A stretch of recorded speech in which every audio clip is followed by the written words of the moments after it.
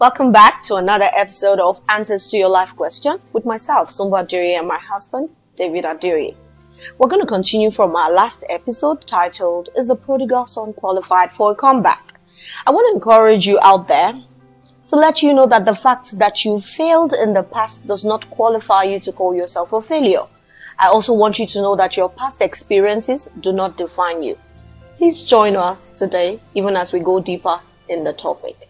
Yeah, in our last episode, we're talking about the fact that the prodigal son overcame the fear of what people will say. You know, if he had been thinking about what they were going to say to him for coming back, he's not going to go back. Or the fear of facing the world. There are quite a lot of people committing suicide today because after messing up, it's the fear of facing the world, fear of what people are going to say to them that makes them take their lives.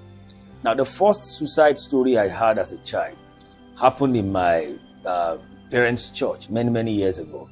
There's this man who happened to be very rich in the church. He wasn't the only rich person in the church, but he was extremely very rich. And he was always giving to the church. He was seen as a nice person.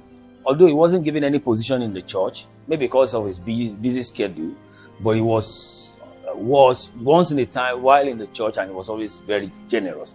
Now, one day we just woke up on Saturday morning and we all heard that he killed himself. He locked up himself in his room, swallowed all the drugs in a bottle, and they met him on the floor.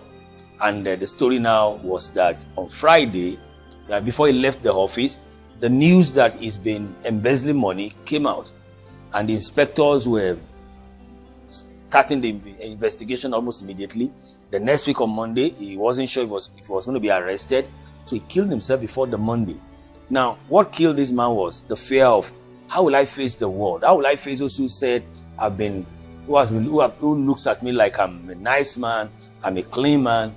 See, sometimes we need to come to a point in our lives where we know that we are responsible for our lives and we hold nobody any explanation.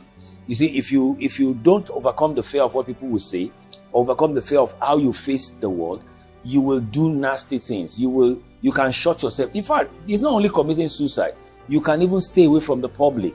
You can shut your destiny behind the bar. So I think that we need to overcome. Now, another thing that the prodigal son had that I would feel is important that we look at is the fact that he has this high possibility instinct. The first time he went to his father and said, "Can you give me part of my inheritance?" He has never seen that happen before. He said, "Let me try it, it will work." He dared it and it worked. The second time, after he has wasted his resources, he said, "Can I try this again? Is it possible for my father to receive me?" He tried it and it worked. We need to have this possibility instinct. It has to be high, that you know that there's always a way. No matter what the mistake, no matter what the problem, there is always a way. Every problem has a solution. There is always a way. Never feel a sense of hopelessness. Never feel unworthy. Just know that with God on your side, things are going to be fine. That is to tell you out there that you should not be discouraged. God Almighty sent His only begotten Son here to die for you and I, and not to condemn you. God bless you. Thank you so much for joining us in this episode of Answers to Your Life Question.